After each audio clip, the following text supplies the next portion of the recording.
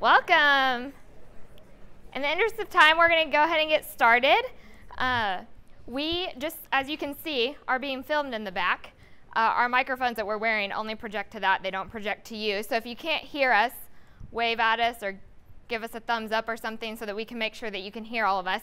And because of that, we're going to wait until the end to ask questions so that we can walk around with one of these handheld mics up here so that we can capture as many of those as possible. So jot them down on your notebook or something so that we can get to those at the end of our presentation. So we're going to do quick introductions and then we'll move right in. So my name is Michelle Ashcraft. I'm the director of Purdue Promise. I've been here just over 5 years now, and I'm a Purdue alum as well.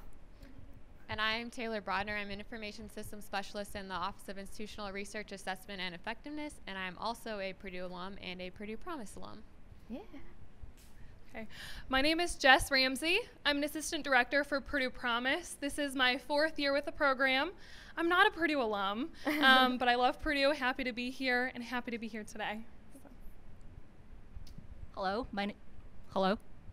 It doesn't project. Oh. Hello, my name is Hao Zhu. I work as the Educational Assessment Specialist for Student Success. Okay. So as you may have read from the article or the invitation that you got, we were selected to publish about our program for the National Symposium on Student Retention, and we're going to be presenting the same presentation in a couple of weeks at Destin.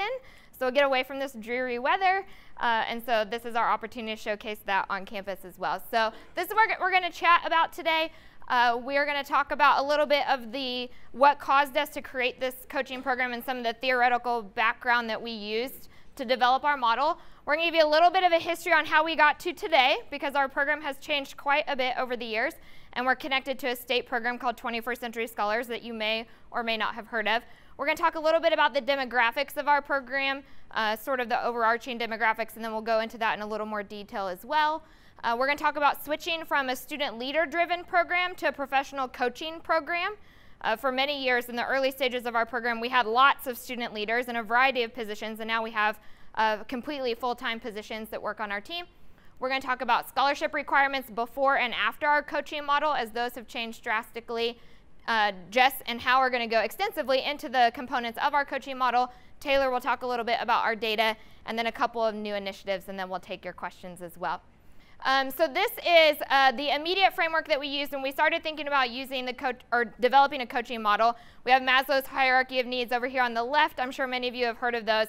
And all of the students that are served by Purdue Promise, by nature of being in the program, are from a low-income background. But also more than half of them are the first in their family to go to college. And so meeting some of these basic needs down here, particularly from a low-income perspective, had to be one of our focuses when we were developing the coaching model. I happened to go to grad school with the program director who designed appreciative advising, which is what's on the right. And basically what appreciative advising says is, regardless of what your background says, if we can develop the right relationships and we can design the right environment and we can offer the right support, any student can succeed on our campus. So these were kind of the basis for developing our coaching model. We also looked at something called self-authorship theory. And particularly, this was really the driving force behind getting to know our students. So when I came to Purdue a little over 5.5 years ago, there hadn't really been strong tracking of Purdue Promise students in our program. Nobody could really tell me who's in, who's not, who's on scholarship, who's not. So it took us a little while to get that. But a common misconception about low-income students, and those that are first generation as well, is that they're not academically prepared to come to school. But also from a grit and resiliency perspective, there's a common misconception that they are the most at risk and need to learn those skills. And it's quite opposite. In fact, many of our students are coming to campus already having those resiliency skills, because some of them have helped raise their younger siblings, particularly if a family member or a parent or grandparent has passed away or maybe incarcerated. We have students who are in our program right now who have adopted their younger siblings when they were the first to age out of the foster care system. Many of them have had significant family members with a lot of medical issues and those sorts of things. So they have come to college quite prepared with a lot of life skills that a lot of other college students just don't have. And so this really allowed us to capitalize on those resiliency skills. 3 years ago, I went and got certified as what's called a Bridges Out of Poverty Lifetime Trainer. And before this, we were looking into something called the Dimensions of Wellness. So for my wellness friends in the room, we have some modules that Jess is going to talk about later that are based on the Dimensions of Wellness to help make sure that we're holistically supporting our students throughout their time here. And ironically, the dimensions of wellness line up with this very well. So when I went and got trained, I was like, oh, we're on the right track. We're doing the right things. This is nice. But you can see over here, number 7, one of the key resources for helping people get out of poverty is developing relationships. And so that was really a driving force for why we have our student success coach model.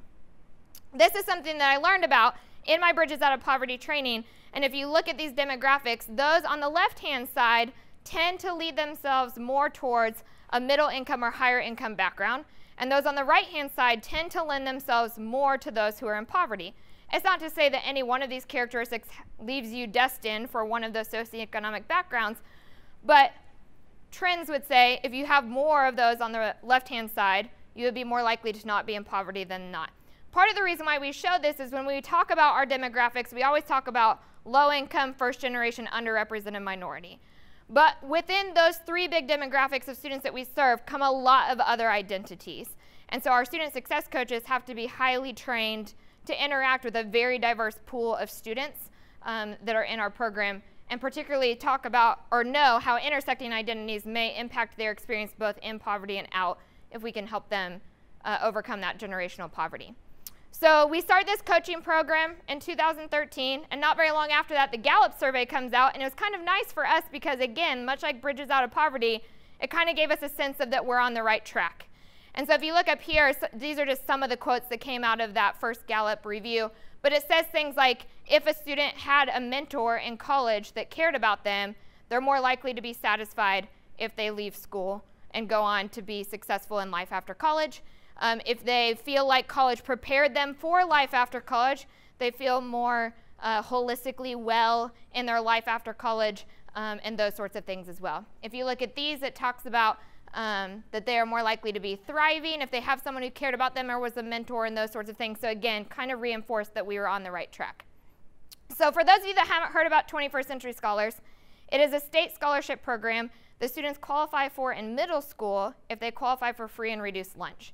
And if they meet certain metrics, like a GPA requirement, and they stay out of trouble in high school, then they are guaranteed tuition and fee coverage at any state school that they're accepted to. And so we've just hit over 25 years. And at the 25th anniversary celebration, we were fortunate enough to be awarded with what's called the Champion Award, which means we're the best support program for 21st century scholars in the state. And so that's something that we're really proud of. And so you can see kind of the demographics across the state of all the students that are involved in 21st century scholars. Evan Bayh was governor when this was signed into law. 21st century scholars is actually governed by the Indiana General Assembly, so it is law as a scholarship. And so we do a lot of sort of legislative type things as well. How we got to where we are today, we do a little history lesson for our seniors in our GS 405 class, and this is one of the slides that we show. So former President Jischke built what was called the Purdue Opportunity Awards program, and that eventually evolved into Purdue Promise. And part of his legacy was helping create access opportunities for students who may not otherwise be able to afford coming to Purdue. And so there was an application process for one student from all 92 counties in Indiana to be able to come to Purdue. And the challenge was that the scholarship was only for their first year. And so while we did a really great job of getting students into Purdue and helping them be successful in that first year, once the money went away, they started to struggle. And so when President Cordova came on, she knew that there was that struggle of not having the 4 years of financial support, but she also started to look into how 21st century scholars were doing on our campus. And at that time, they were graduating about 10 to 11% behind the university four-year rate. We were far outpacing our peers at other schools across the state, but here they weren't succeeding as high as other students at Purdue. And so she and many of our wonderful colleagues developed what was called the Purdue Promise program, and we tied it specifically to 21st century scholars, and we set a total family income threshold to qualify. So when I came here, the total family income threshold was $40,000. A few years later, we bumped it to $50,000 for part of the reason to start to catch siblings who are coming into the program who might not have otherwise qualified at that threshold because their family circumstances had changed. So currently under this model, this year we have exactly 1,500 students, and so they all fall under that 50,000 bracket. These are our demographics. I've mentioned all low income, but they tend to be far more underrepresented minority and far more first gen than the rest of campus. So you can see some of our comparisons there. This is what our current staffing structure looks like. So we have 2 assistant directors that supervise a variety of success coaches. These 2 at the bottom are highlighted a little differently because we've recently partnered with the Summer Start program to provide coaching for those students, and we'll talk about that in a little more detail at the end. You can see our budget down here and what it costs per student. When we built the program years ago, the estimated cost was $578 per student. We've actually dropped that a little bit now, but you can see kind of how our programming and our staffing budget divides out. From a staffing perspective, all of the success coaches on my team have their master's degree in something related to higher education, student affairs, college personnel, those sorts of things. And this is all the training that they go through. We are very fortunate to have a lot of great campus partners across campus who really buy into our program and help support our program. And so we have access to a lot of information about our students.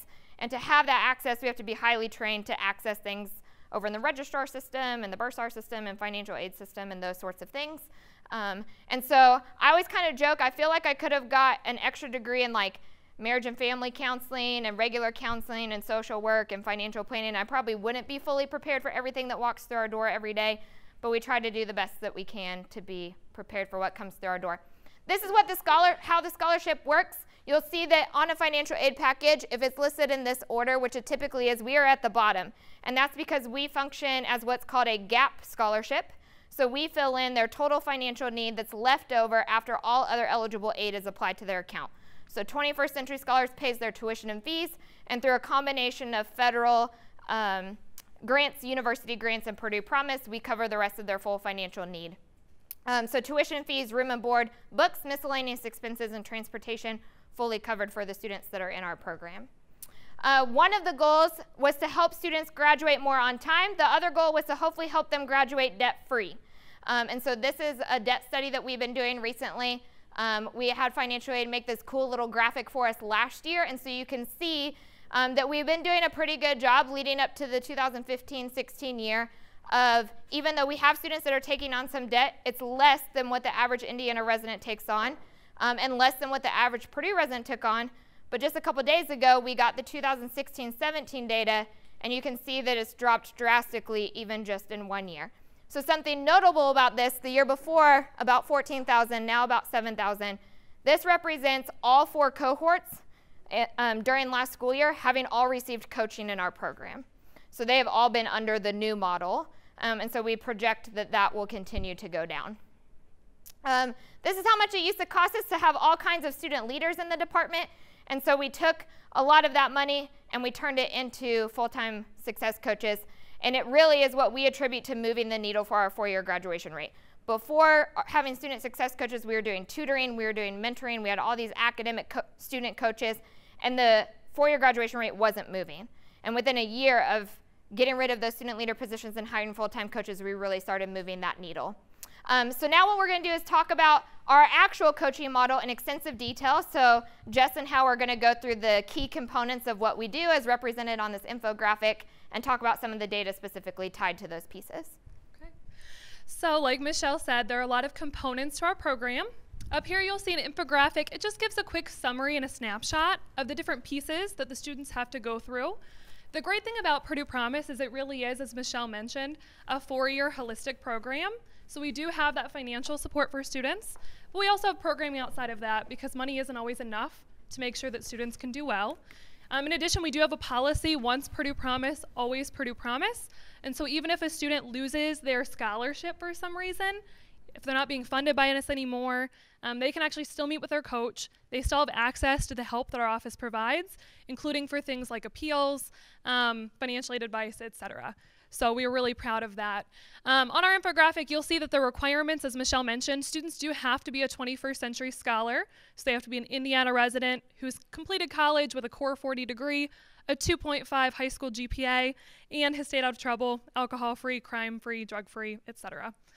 So once they're here, they do have to be a full-time, first-time freshman. So we unfortunately do not have capacity at this time for transfer students. A student has to be coming straight here and straight from high school specifically. So they can't have gone somewhere else first or taking gap years. So they do have to come straight here. In terms of the components of our program, I'll go into those in a little bit more detail here in a minute, but just to give you a snapshot, it really does start at the beginning. So we offer them that financial support, We offer them some counseling on that financial support, what it means, what's their, what am I agreeing to when I come here and take this money from you? There are strings attached, right? So we really want to make sure that they understand what that is. GS 197 is our first year seminar course. Students have to take this. This is a requirement of our program. For those of you who are new to Purdue, there is no required first year experience class for students here, at least not across all of the college. And so we do require all of our Purdue Promise students take that first year seminar course. It's only 1 credit hour. After that, they do have coaching in modules for all 4 years that they're in college, and we'll talk about that more in a minute. In addition to free printing, which is pretty awesome. They really like that a lot. And then a capstone course at the end that, again, I'll talk about in a few minutes. Thank you. All right. So this is just to give you an idea of how our program has changed since starting in 2009. So when Michelle talks about before having the student leaders, on the left, so that longer list, is the former requirements of the program when it started. And so when Purdue Promise began, there were a lot of requirements. Some of them were academic related. A lot of them were kind of the best practices, like having a student mentor, going to social events. It kind of hit us all of a sudden when we were at a skating rink event and there was a student studying for their calc exam on the side of the skating rink, that maybe that wasn't the best use of our time, resources, or energy.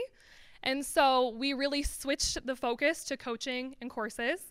And so on the right, you'll see what the current Purdue Promise requirements are. We really don't want students to have to jump through a bunch of hoops to keep the scholarship.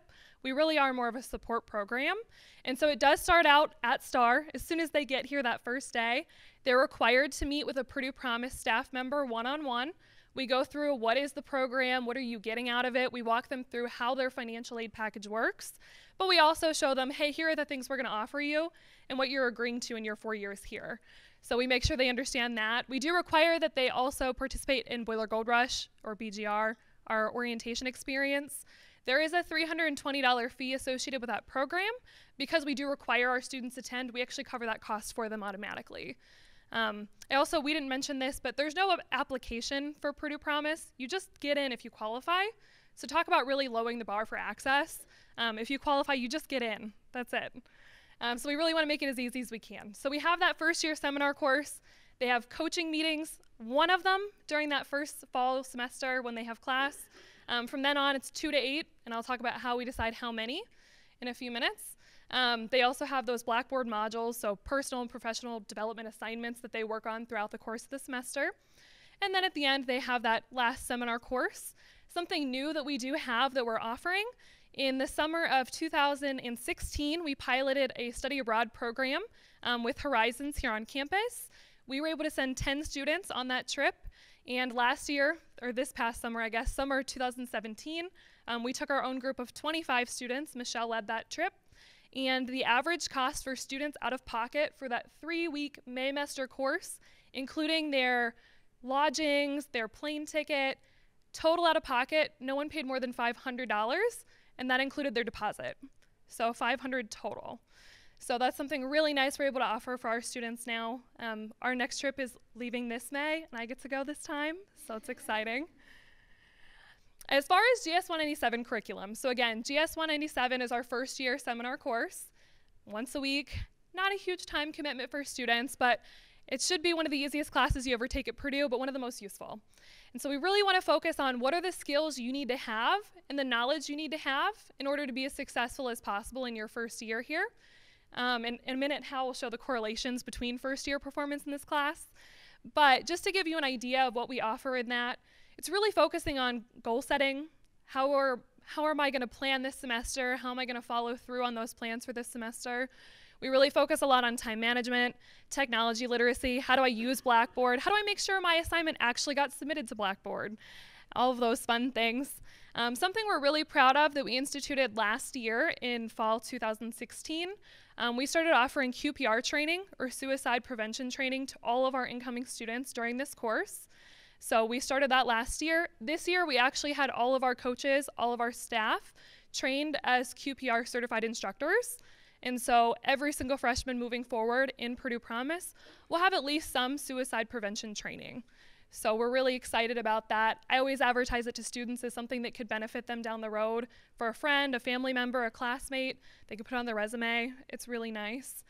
Among some other topics. So you'll see those up there. Another one we're really proud of is we do spend 2 weeks focusing on identities. For a lot of our students, they're coming from, compared to the university average, a pretty diverse background. But at the same time, some of them have never left Indiana. And so we really focus on them exploring their own identity and how that fits in with, everyone on campus. So we do have a couple assignments, not very many. We try to keep those to a minimum as well. But the one we get most excited about is really the Who I Am paper. The Who I Am paper is a free-form writing assignment. They get 2 pages to tell us whatever they want.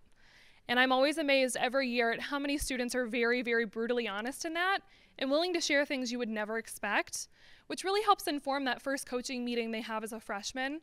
Between that and their semester plan where they have to set goals and look up their instructor's office hours, and they have to know what the grading scale is in their class, it makes for a pretty good first meeting at the very beginning of that first semester. So now Hal's going to talk to you a little bit about the data for our class.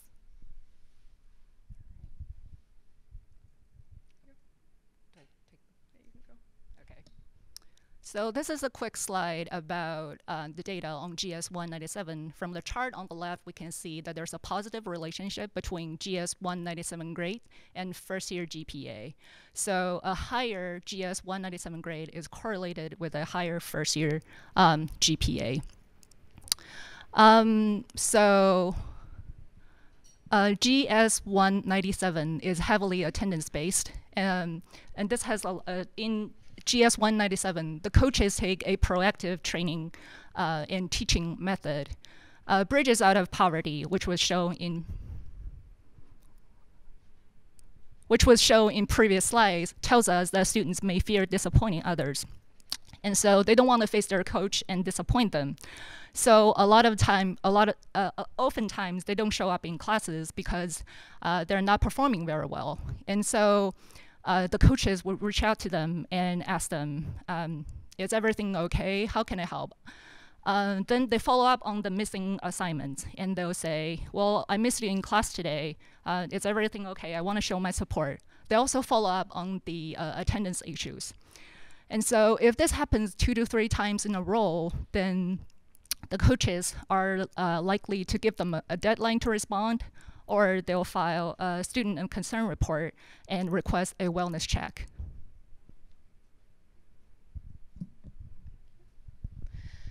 Okay, so as promised, the first thing that students have to worry about is that GS 197 seminar. After that, we do color code our students to decide how many coaching meetings we think they need to have. These are the 12 factors that we look at when we determine a student's standing. We do code them red, yellow, or green, and then we assign meetings based on that.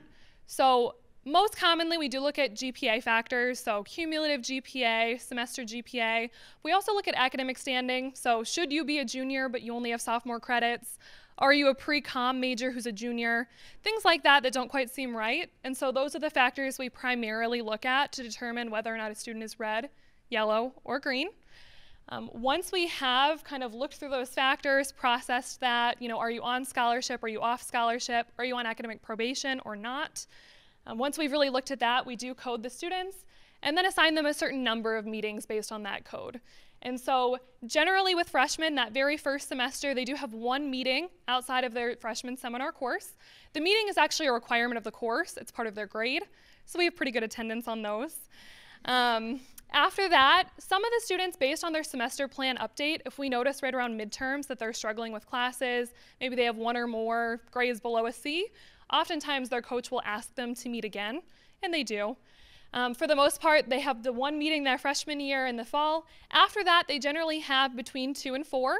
If they're green, so in good shape, they have a solid GPA, they're in, on paper, everything looks okay.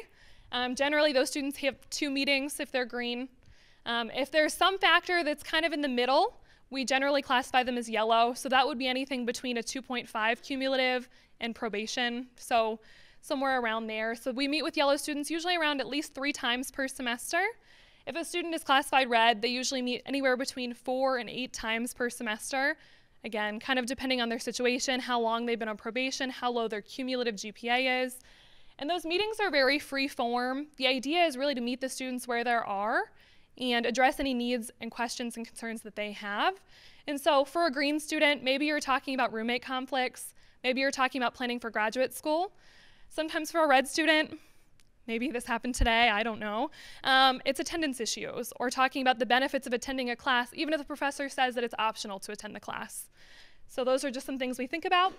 As of now, seniors generally are not required to have meetings. They are required to have that capstone course in the fall. But if they're on probation at this point, because they're still on scholarship, we do mandate that students on probation who are seniors do meet with us. And so we have a couple of those. We really want to help them graduate, again, on time and debt-free if possible. And sometimes something messes you up in the fall of your senior year that can set you behind.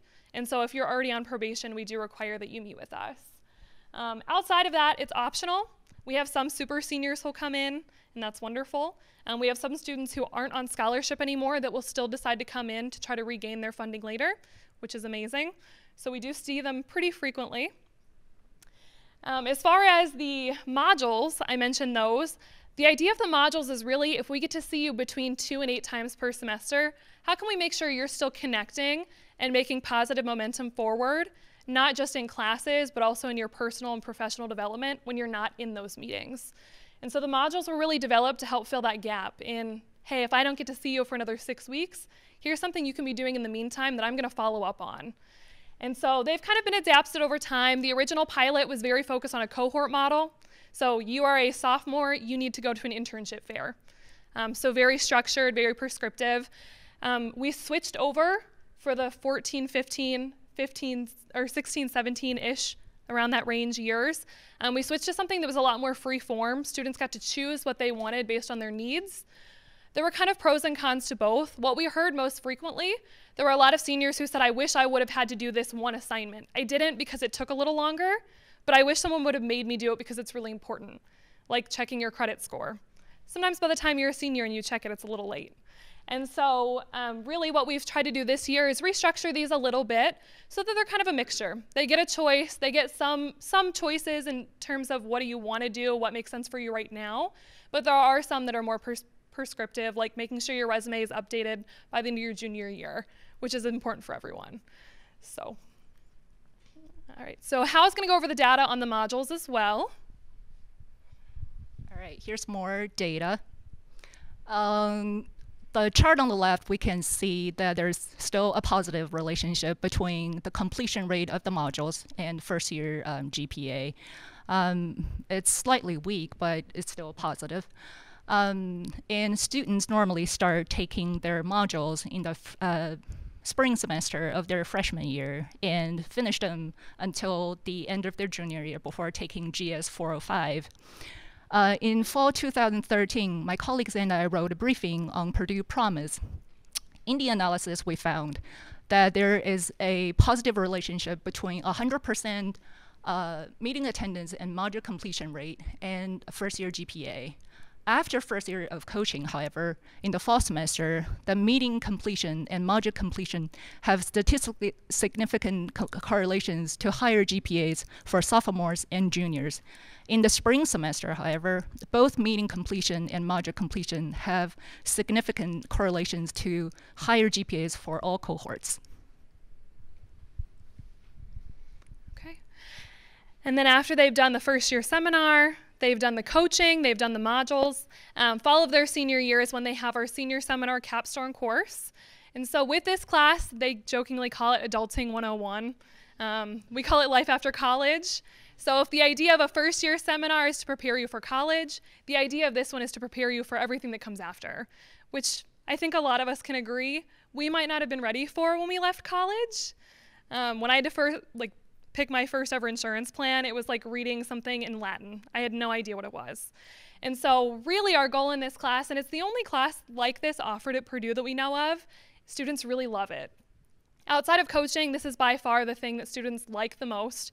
They rave about this class. They tell us about, I went home and told my mom about what you told me about this or that. It's really, really cool and really powerful to see that happen. And so it's really focused on how do you prepare yourself to be a successful adult after college. We're really lucky in that some of our seniors have already accepted jobs at this point, which is wonderful. But most of this is really relevant whether they're planning to go straight into the workforce, or they're planning on going to graduate school, or take a gap year and then go to graduate school, or maybe they're going to stay here a little longer. It's still really helpful. And so we really focus on negotiating job offers, understanding what are benefits, what kinds of insurance should you make sure you have, what's really important, the basics that maybe no one ever tells you. And so students love the class. What we really love about it is a lot of the assignments are short, but they're very practical. So again, students say, I wish I would have done a lot of these things sooner. And so I guess better late than never, right? And so this is a 1 credit hour seminar. Generally, the GS 197 class is taught by the student's coach. So whoever their coach is their instructor. GS 405 is taught by Michelle, the director, and then the assistant directors. So I'm teaching a couple sections of this year, and it's a lot of fun. It's really cool to see the seniors grow from the time they were freshmen to when they're seniors. And they have a lot of great questions. A lot of them will come in when they do get job offers and say, hey, I know you're not an expert, but can you look over this with me real quick? And that's a really cool, really powerful thing. Okay. And then the other thing that we'll touch on here is the GS 405 information. All right. This slide shows the assessment information of GS 405. The assessment data are collected in the pre and post survey, distributed at the beginning and at the end of the semester. So the pre and post surveys ask students to self-report on their comfort and confidence levels in these main categories: skills related to negotiation and understanding benefits, managing finances, and workplace knowledge. Paired sample analysis of 4 years of data, as we can see in the bar charts, show that there are statistically significant changes in the mean between pre and post survey. This actually indicates that Purdue Promise GS 405 has been effective in helping students raise their confidence and comfort levels in those content areas. And now we can see that there are negative changes in those bar charts. This is actually because the questions were framed in a way where one indicates extremely comfortable and confident, whereas 4 indicates extremely unconfident and uncomfortable. So a negative changes in the mean between pre and post actually suggests that students are moving towards a lesser number, which indicates a higher level of confidence and comfort. Okay. And then the last thing that I'll talk about is the appeals processes that we do help students through in our program. And so because our students are on a state scholarship, being 21st Century Scholars, and also an institutional scholarship, Purdue Promise, sometimes stuff happens and they lose those. And as Michelle mentioned, the hard thing about a scholarship program like that is when students lose the money, sometimes we lose the students. And so our goal is really to do whatever we can to help them keep their funding if possible. So we do help them through a series of different appeals processes. The most common we help with is the financial aid satisfactory academic progress appeal. For those of you who maybe aren't as familiar with that policy, with financial aid at Purdue, students need to be passing at least 67% of the courses that they attempt here on campus or at any Purdue campus.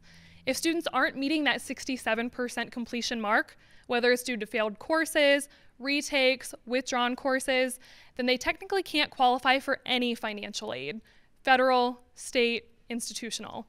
So no loans, nothing.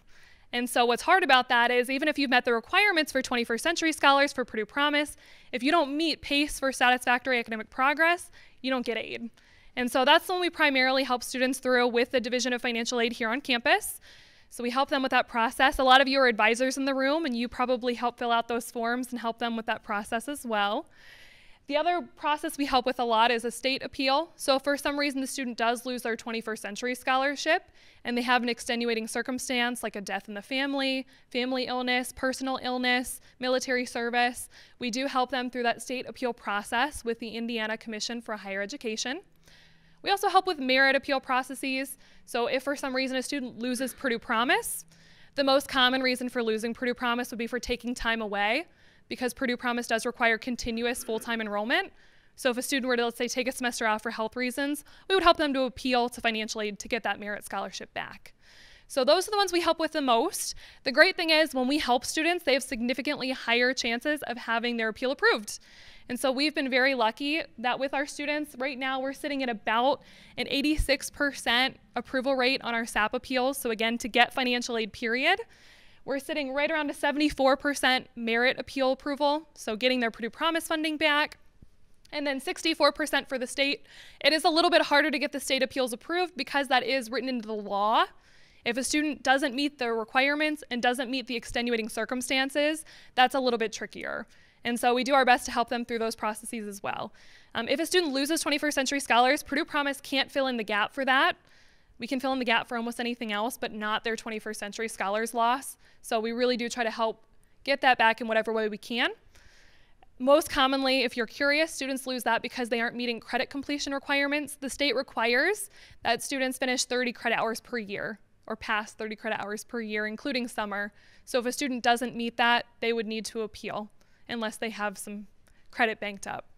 So those are the basics. We really want to help them through those processes, and it's something that's really important to us, and we've seen really dramatic increases in the number approved since we began helping students with that process.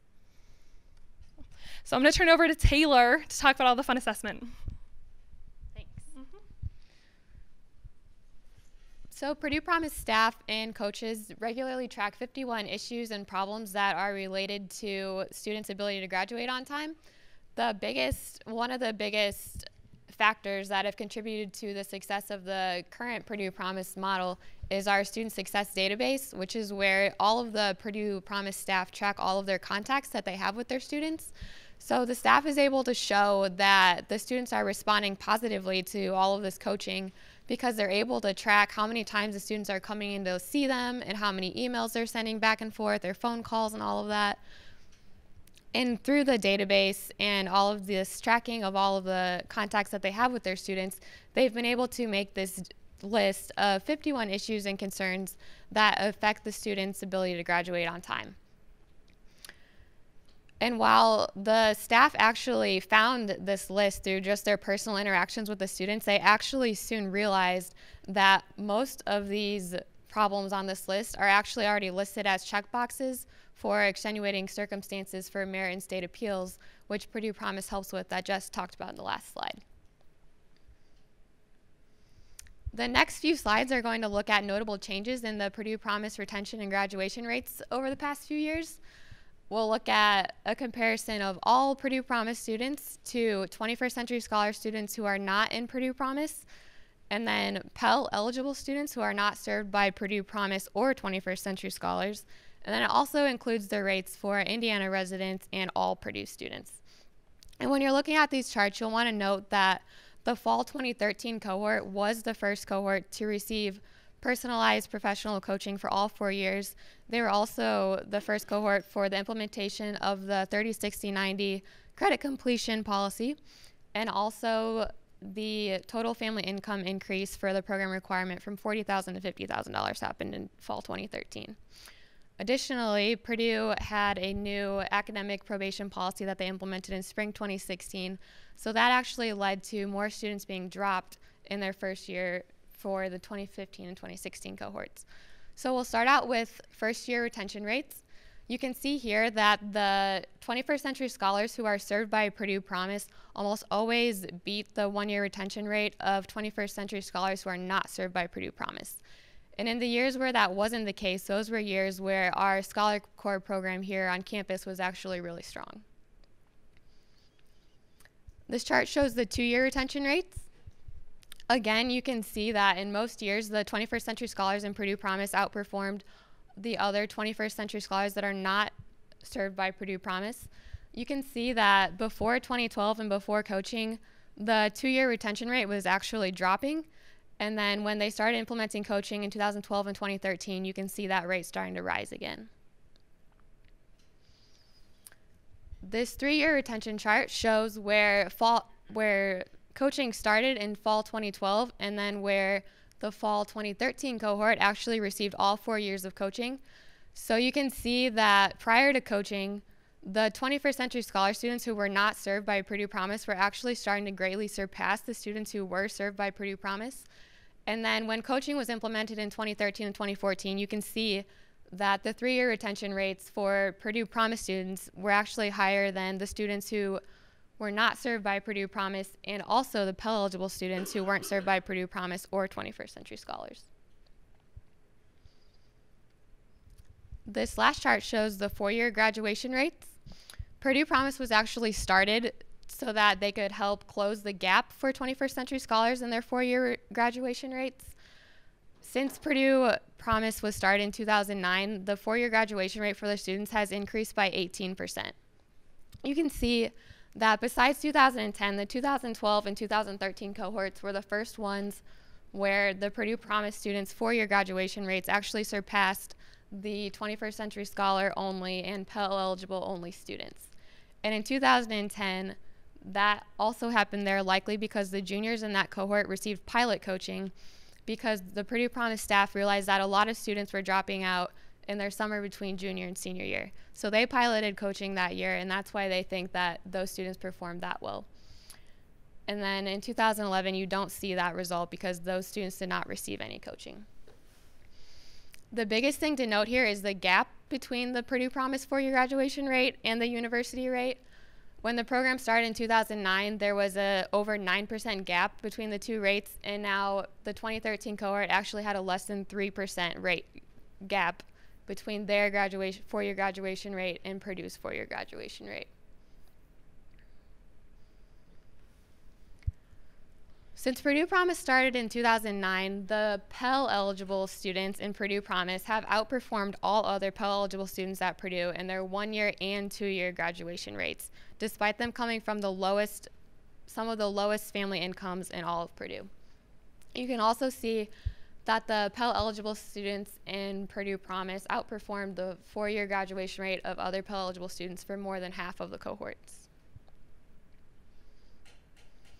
Similar results can be seen for underrepresented minority or URM students that are in Purdue Promise.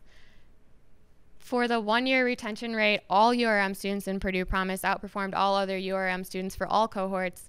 In the 2-year retention rate, they outperformed all other URM students for all cohorts except for one.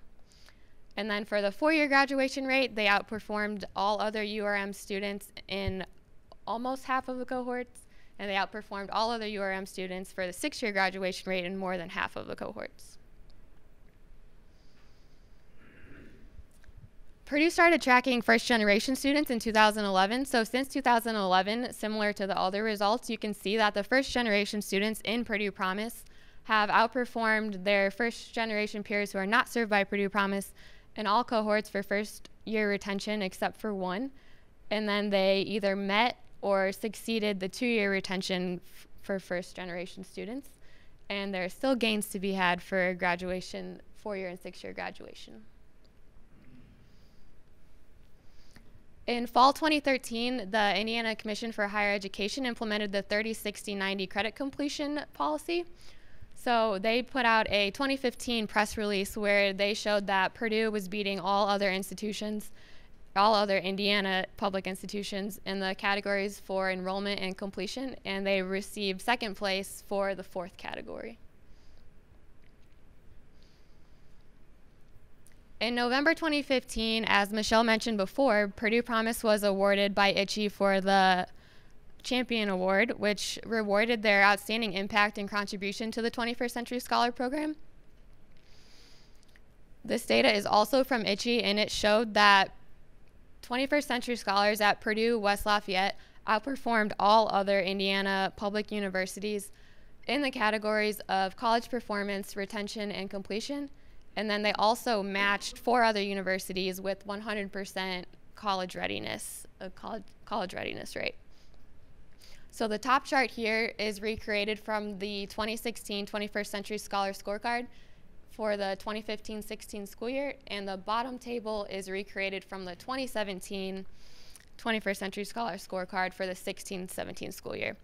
And you'll want to notice here the difference between the performance for 21st Century Scholars in the all Indiana public colleges rates and the Purdue rates. The Purdue rates far outpace all public colleges for every category.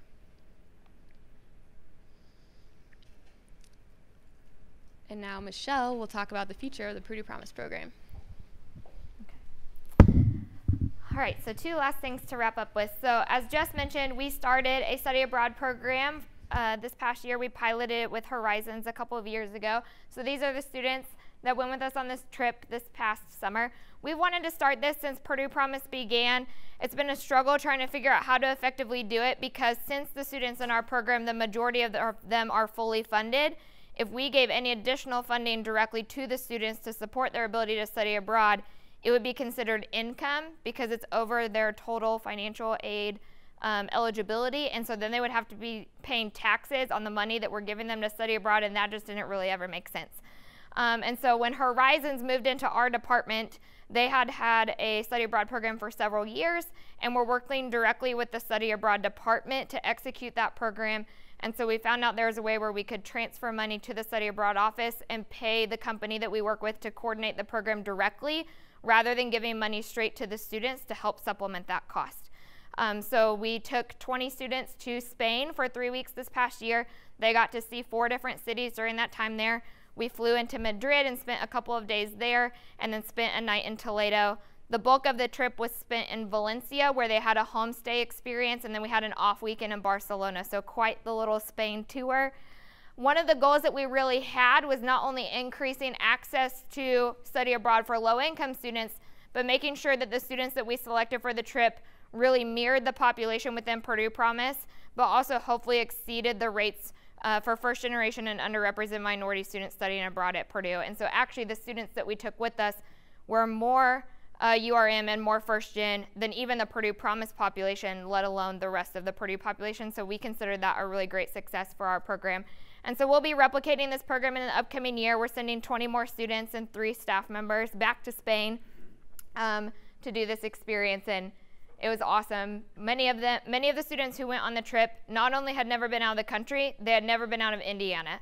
And there were some of them that the only time they had ever been out of their home county was when they come to school for Purdue.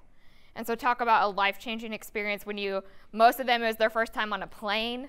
So we're doing these pre-departure meetings, and we're talking about, like, how do you go through airport security, and what sort of luggage do you need to pack, and how do you get a passport, and those sorts of things. So a great life learning experience for those students that got to go on the trip with us. Do you have the clicker? Thank you. So then I mentioned earlier that we have 2 brand new success coaches that we just hired this year that are working with the Summer Start program. So if you're not familiar with the Summer Start program, in summer 2016, the university decided to pilot a conditional admit program to allow 150 students, we happen to get 180, to enroll into the program who would otherwise be denied fall admission, but maybe had some extenuating circumstance that caused them to be denied admission. So you're talking about students that may have really high test scores and really high GPAs, but maybe their high schools didn't offer dual credit and AP credit, so they don't seem as competitive. Or maybe they had gobs of credit and really high test scores, but something happened at the end of their junior year in high school and their GPA tanked. We were talking about students who had cancer or lost loved ones, had major accidents, those sorts of things. And so the university decided to give some of those students a shot, bring them in early for a 5-week summer session where they take 7 credits and receive some extra support to hopefully help them prepare to be successful during their time here at Purdue. If you're familiar with the at-risk algorithm, our colleagues over in OIRE have developed this algorithm that predicts students who are likely to get a 2.5 or below in their first semester. And in the Summer Start population, as in the Purdue Promise population, you see tremendously more students who are on that at-risk list. What's been interesting about Purdue Promise is, in spite of that predicted at-risk nature, their participation in Purdue Promise more often than not causes them to outperform that prediction. And then when you couple their participation in Purdue Promise with study abroad, learning communities, supplemental instruction, those sorts of things, they outperform it at even higher rates. And so when the conversation started about Summer Start students, many of the colleagues involved in those conversations decided, if we're going to bring these students here and give them a shot at being at Purdue, we need to offer support for them. And so we were selected as the program to offer that support. So last year, for the pilot year, we had a graduate student who worked with the students who were involved in that first cohort and did coaching meetings with them. in order for them to get a scholarship towards the fall semester, they had to complete some things over the summer, including 2 coaching meetings. And then in order to get a scholarship towards spring, they had to do 2 minimum as well. Unlike Purdue Promise, we don't have continued scholarship support for summer start students. So they have the ability to get a scholarship, a minimal one at that, $500 a semester for their first year. But then after that, there's no little carrot to dangle over them like we do with Purdue Promise. And so part of the reason for us participating in Summer Start is to help support those students, but part of it is also a unique pilot situation where is it possible that we could develop relationships enough with students that they would continue to come in and receive support even if there's not a carrot for it. And so Jess mentioned earlier that we have a lot of students in Purdue Promise who aren't on scholarship, but they still come in and see us. Or we have 5th-year seniors or 6th-year seniors who still come in and see us. And that has been the case. We started tracking optional meetings. So we have our required meetings for our students, but now we track optional meetings too. And particularly with freshmen, once we have that first meeting with them that first semester, they want to meet with us all the time. And so really, I think the next step in us looking at what makes Purdue Promise work is really kind of studying what it is that our staff does, and that's really complicated, and I'm going to let Taylor's team kind of figure that out in the future. But I think what's really telling is we do a senior survey for our students, and one of the questions on that senior survey says, what was the resource that Purdue Promise offered to you that made the most difference in your success? And for 5 years in a row of that senior survey now, 100% of students have either wrote the name or names of their coaches or wrote the word coaching, including after that first pilot year. And so we really believe that the relationship with the coach is what makes the difference. And so our hope in piloting this program with Summer Start is if we can get students really engaged in developing a relationship with a coach, maybe we don't have to give them a whole bunch of scholarship money to keep engaging in that support, and hopefully we can help them be successful here at Purdue. So with that, we've got some time that we'd be welcome to take any questions that you have. We have some mics that we can come around so that we can catch them on the video in case others want to watch the presentation afterwards. So we'll come around with mics, and my guess is I'll probably answer the majority of them, so I'll have you all go around with the mics.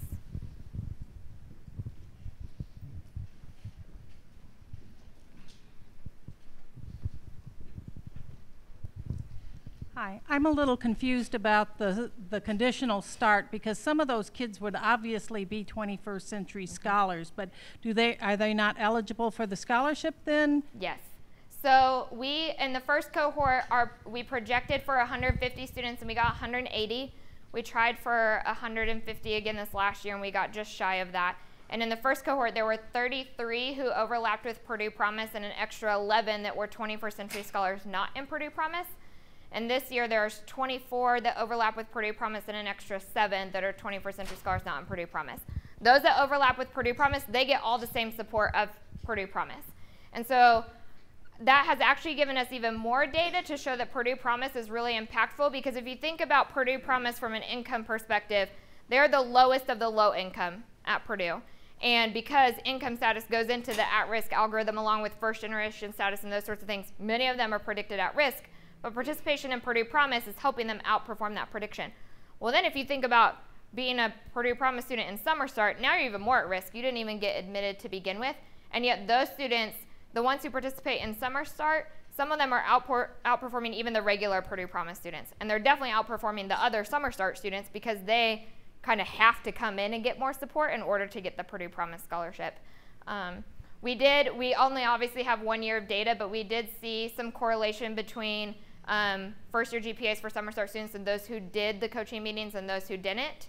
And so we're hoping that we'll see the same trend moving forward as we take on more Summer Start cohorts.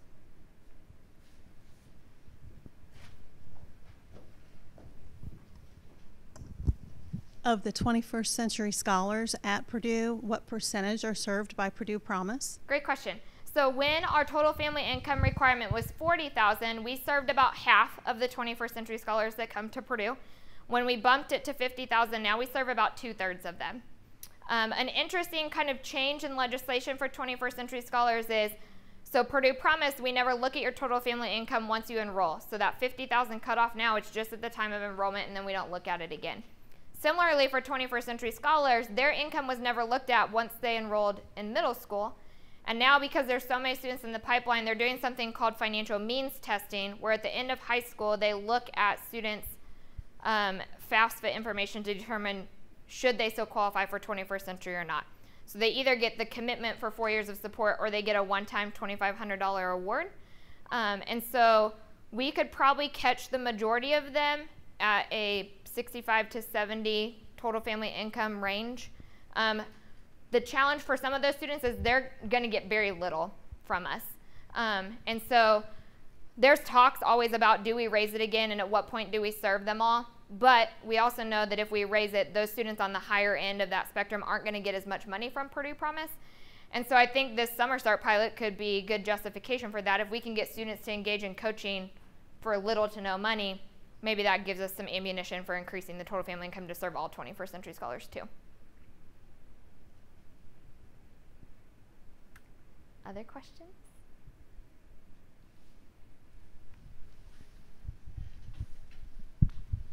You mentioned self-authorship. Who are your key academic theorists for that? For self-authorship?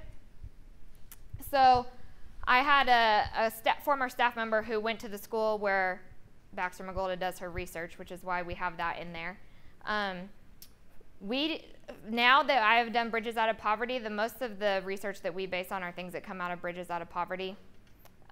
That's really kind of the driving force behind the coaching that we do. A lot of that is tied into diversity work, and so there's a lot of diversity theories that we look at now for overlapping identities. But really we look at, there's a lot of things that we look at for grit. There's a lot of things that we look at for growth mindset. All of those kind of buzzwords, I guess, that are in student affairs now. We look at all of those things, but really I think it's individually and holistically supporting students, and there's no one theory or no one policy or no one model that is going to fit every student individually, which I think is why student success coaching works so well. It's hard because we are one of the only programs like us out there. There's a lot of students or a lot of schools that are trying to do what we do now, but you go and you look into research, and there's academic coaching research, and there's career coaching research, and there's, all sorts of other kinds of research, but there's not really much that's done on student success coaching research, which is why we try to get out there and present as much as we can. But we really try to customize things as much as we can and really help the students try to drive their stories.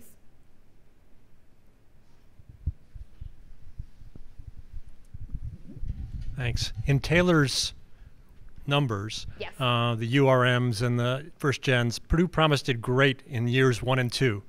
Did less well in years 4, 6, whatever. Yep. Do you imagine that your new coaching strategy is going to help farther down the line? Yes, absolutely. So that, not just for first-gen students and not just for URM, but for Purdue Promise students in general, we've seen that case. So really strong success in years 1 and 2. It's interesting when you look nationally, if you're going to lose somebody in college, you tend to lose them after their first year. If not, you tend to lose them after their second year. But a lot of research nationally will show if you get them to third year, they're going to be pretty likely to graduate. That's not the case for Purdue Promise students. We have our highest attrition in the summer between their junior and their senior year. And we see this for a few key reasons. One is we have a lot of students that come in as pre-pharmacy students because they figure if Purdue Promise is going to front the bill for the first 4 years, at least I can get a pharmacy degree for a lot cheaper than I would otherwise. But not everyone makes it into pharmacy school. And so then what do you do after that? And so we've had some strategic partnerships with some of the other colleges across campus of how do we get those students into something to still help them graduate.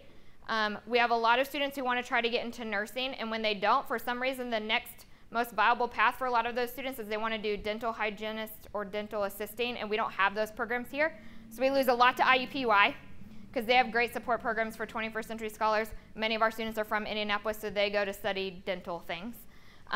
We also lose a lot of students who are from our College of Ag for the reason that many of them, once they graduate from Purdue, they are going to go home and work on their family farms. And so when it starts to get really hard in their junior year, they think, well, why do I need this degree? I'm just going to go home and work on my family farm. And so we lose some of them at the end because of that. Those are kind of the 3 really big buckets that we see. But I think the coaching is helping. We saw just with the pilot, when we started the pilot, we intentionally did it with juniors to try to make a difference for that cohort, and we did. We project graduation rates, and we always fall historically about 10% behind what we project. for lots of different reasons. So just to give you a little like glimpse into our world, 3 weeks ago in the same week, we had 15 students in our program that were actively suicidal, 7 of them within a 24-hour period that we were dealing with, and I called the Department of Child Services 4 times that week for things that were going on with younger siblings at home. And that's just like a normal week for us.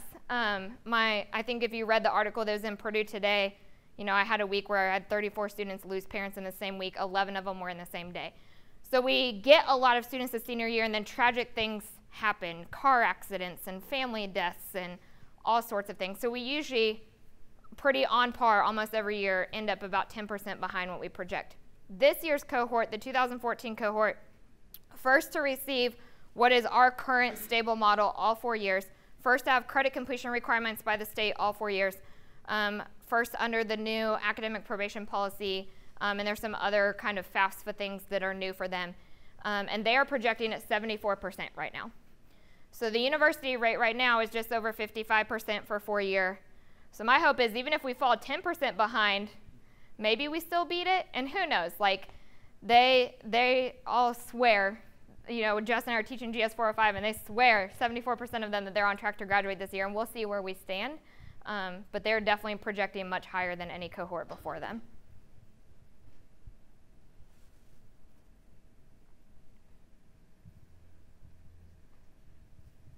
Others? All right, well, if that's it, I thank you so much for coming. Whatever it is that your background is, I know several of the faces in the room, but I thank you for being interested in our program and coming out and spending time with us today. We'll stay up here for a little bit if you have individual questions you don't want to ask in front of the group, but otherwise have a good rest of the day.